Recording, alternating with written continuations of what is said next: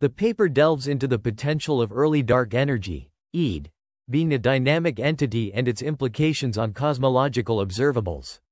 It introduces a parameterization of the equation of state, allowing for an equation of state W that differs from the cosmological constant, W equals 1. The authors discover that the present data exhibit a mild preference for non-C early dark energy with Wi equals 0.78, leading to a DCH2 improvement of 2.5 at the expense of one more parameter.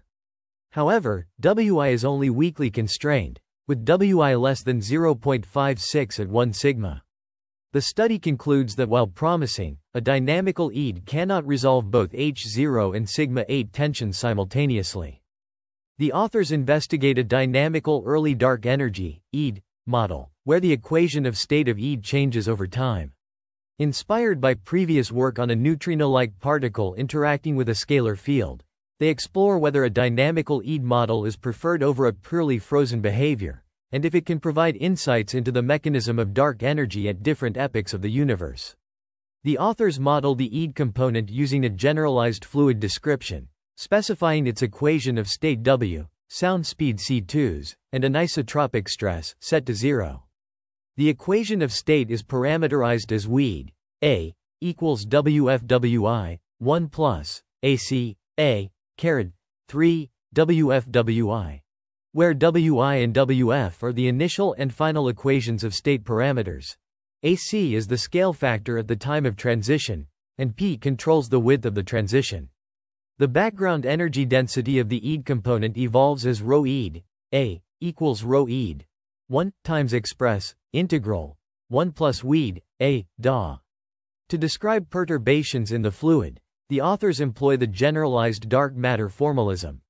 The perturbation equations in the synchronous gauge are given by two equations, describing the evolution of the density perturbation delta ED and velocity divergence theta ED of the ED fluid. The sound speed C2s relates the density and pressure perturbations as C2s equals delta P, drive. The authors implement the equations and initial conditions in a modified version of the Boltzmann code class. Assuming the system starts in the radiation-dominated era, with negligible early dark energy density at early times, they obtain the initial conditions delta ED, 1 plus WED, equals 4 3 C2s, 2, 8 plus 6 C2s 12 C2a, K eta, squared, and theta ED equals C2s, 2, 8 plus 6 C2s 12 C2a, K eta, cubed. These initial conditions are used to solve the equations for delta ED and theta ED in power of K eta squared. The impact of varying the initial equation of state Wi on early dark energy, ED, background and perturbation dynamics is explored. By modifying Wi to 1.0, 0.8, 0.6, and 0.4, the authors demonstrate the effects on EDE's background energy density and perturbations. As Wi increases, the transition to the EDE-dominated era becomes smoother, its influence on the expansion rate persists longer, and the sound horizon shrinks. This is illustrated in figures 1 and 2, which depict the evolution of EDE's background energy density.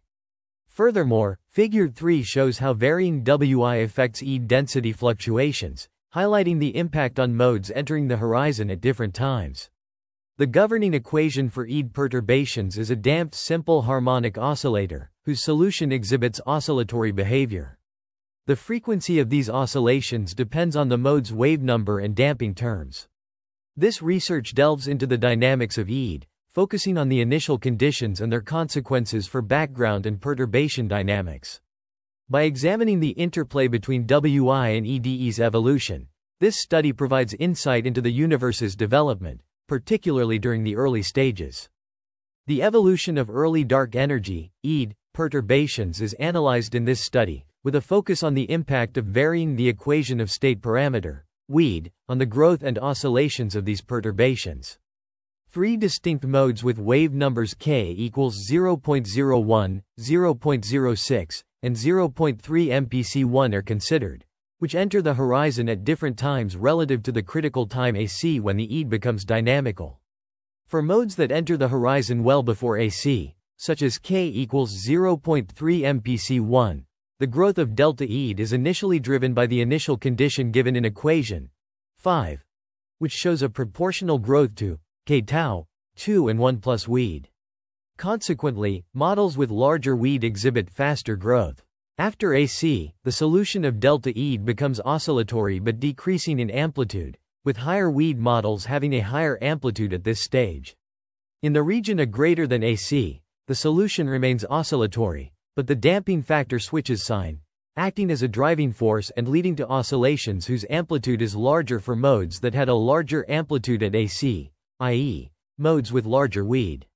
For modes that enter the horizon well after AC, such as k equals 0.01 mpc1, all modes have a similar evolution since they are frozen when the fields become dynamical. Around horizon crossing, all modes grow proportionally to 1 plus weed, while after horizon crossing they oscillate with increasing amplitude. For modes that enter the horizon around AC, such as k equals 0.06 mpc1, the growth of delta EAD is still given by the initial condition before and around horizon crossing. Modes oscillate with increasing amplitude after horizon crossing.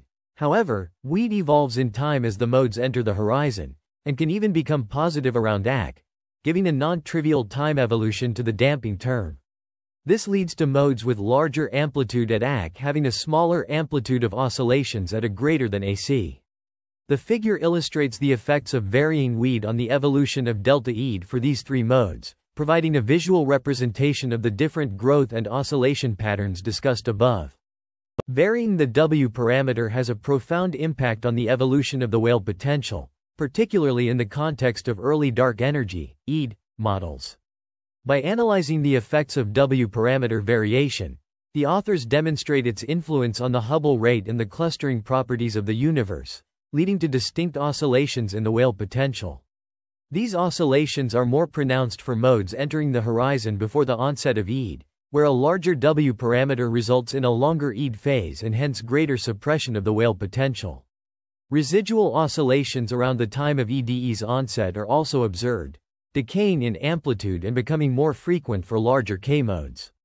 This detailed exploration of the Weyl potential's evolution under varying W parameters provides crucial insights into the behavior of the universe in the context of EAD models, highlighting the significance of the W parameter in shaping the universe's evolution. The impact of varying the EAD parameter Wi on the CMB and matter power spectra is a crucial aspect of understanding the universe's evolution. In the context of early dark energy models, the EAD parameter plays a significant role in shaping the cosmic microwave background, CMB, and matter power spectra. The CMB-TT power spectra exhibit two distinct effects due to varying Wi values. Firstly, there is a diffusion damping effect, which leads to a suppression at high L values. This is caused by the increased photonbaryon fluid's viscosity and heat conduction, resulting in a decrease in the amplitude of the CMB anisotropies at smaller scales.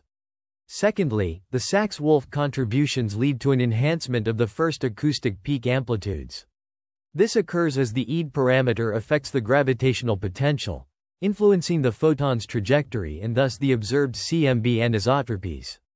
In terms of the matter power spectra, an increase in the EAD parameter results in a suppression at smaller scales and an enhancement at larger scales.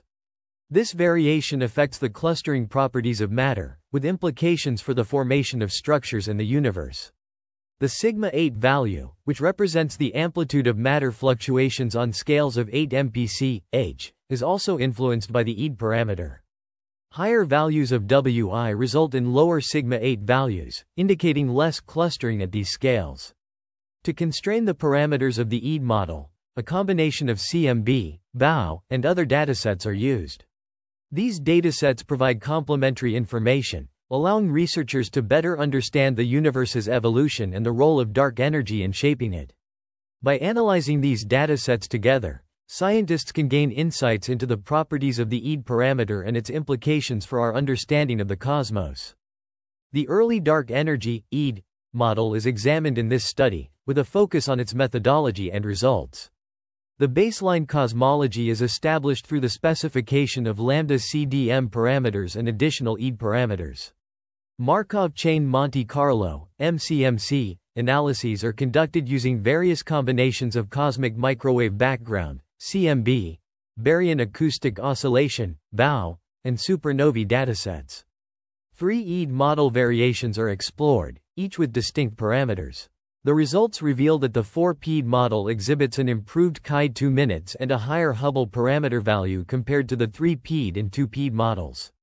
However, the equation of state parameter, Wi, is only weakly constrained, with an upper limit of Wi less than 0.565 at 1 sigma.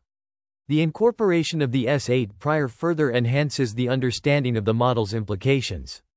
Notably, the EAD model demonstrates potential in resolving the Hubble tension, with the 4-PEAD model showing a higher Hubble parameter value. Furthermore, the model may play a role in alleviating the S8 tension. The findings of this study highlight the significance of the EAD model in addressing these pressing cosmological issues.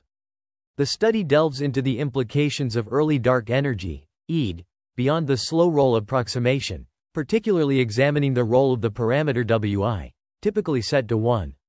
By varying Wi, the expansion rate prior to recombination changes, resulting in a higher Hubble constant, h0, and a lower matter density, sigma 8.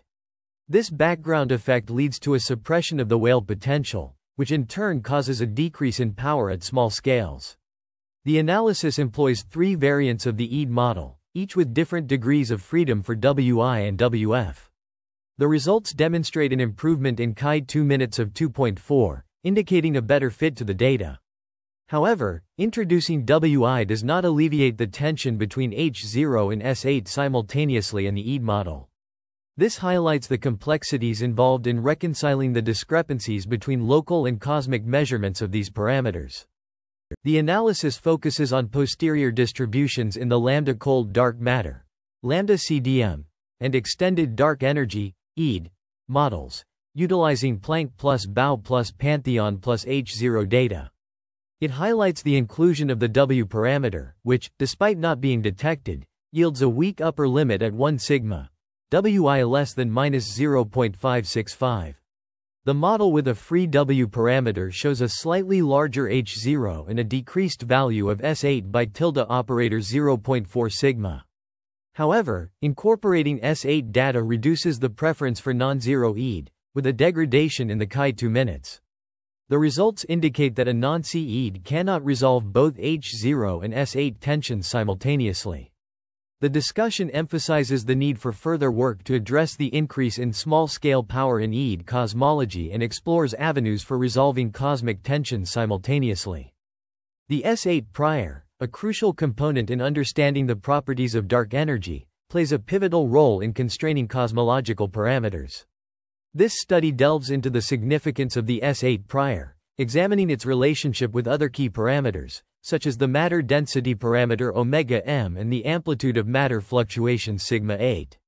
The S8 prior is essential in understanding the universe's expansion, as it affects the inference of these parameters, which in turn impact our comprehension of the cosmic microwave background radiation, large-scale structure, and weak lensing observations. The methodology employed in this study involves a Bayesian inference framework, utilizing Markov chain Monte Carlo simulations to sample the posterior distribution of the cosmological parameters. This approach enables the estimation of the S8 prior and its covariance with other parameters, providing insights into the degeneracies between these parameters. The results of this study indicate a strong correlation between the S8 prior and omega m, with a moderate correlation with sigma 8. These findings have significant implications for our understanding of the universe's expansion, suggesting that the S8 prior plays a vital role in constraining the properties of dark energy.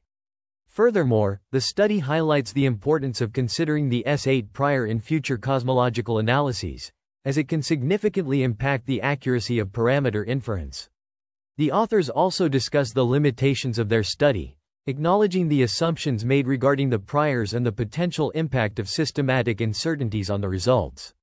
They emphasize the need for future work to address these limitations, including the exploration of alternative priors and the incorporation of additional datasets to further constrain the S8 prior. In the context of dark energy models, the initial equation of state parameter Wi is typically assumed to fall within a standard range. However, this study explores the possibility of varying Wi beyond its conventional bounds, examining the implications for model performance. Specifically, the analysis considers Wi values ranging from 0.33 to 1, comparing the results to the standard prior. The outcomes are presented in Figure 8, which illustrates that models with Wi greater than 0.33 can achieve performances comparable to standard dark energy models. Notably, these alternative models can resolve the H0 tension without exacerbating the S8 tension. The Chi2 values for different models are provided in the appendix, offering a detailed assessment of the model fits. This investigation demonstrates that relaxing the standard constraints on Wi can lead to viable dark energy models that reconcile the H0 and S8 tensions, thereby providing new insights into the nature of dark energy. The table and figure on page 12 of the research paper delve into the impact of altering the prior on the parameter Wi, a critical component in the analysis of cosmological data. The study centers around the reconstruction of cosmological parameters from Planck plus Baugh plus SN1A data, focusing particularly on H0 and S8 when Wi falls within the range 0.333, 1. The table presents a comparison between two distinct priors for Wi. One where Wi element of 0.333, 1, and another where Wi element of 1, 0. This comparison is vital to understand how varying the prior on Wi influences the inferred values of other cosmological parameters such as H0, omega b, omega CDM, log 10, as ns, tau rho, feed, log 10, zc, wf, sigma 8, and chi2 minutes. The results show that modifying the prior on Wi can substantially affect the mean and error estimates of these parameters. The figure visually illustrates the effects of changing the prior on Wi, providing a clearer representation of how the parameter space changes with different assumptions about Wi.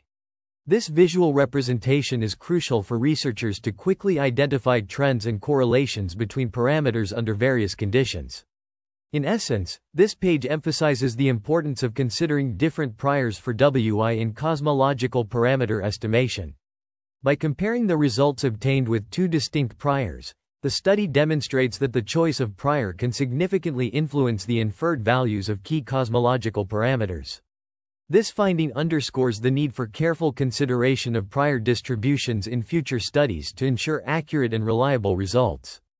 The provided tables present Chi2 values for various cosmological models, including lambda CDM, 2 param EDE, 3 param ED, and 4 param EDE, with and without priors from SH0ES and S8.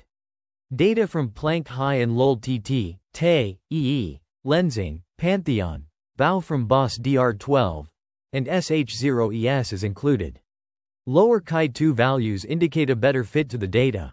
The tables demonstrate how priors affect the fit, particularly in Planck Lowell TT and Lenzing data, crucial for understanding model performance and the impact of external priors.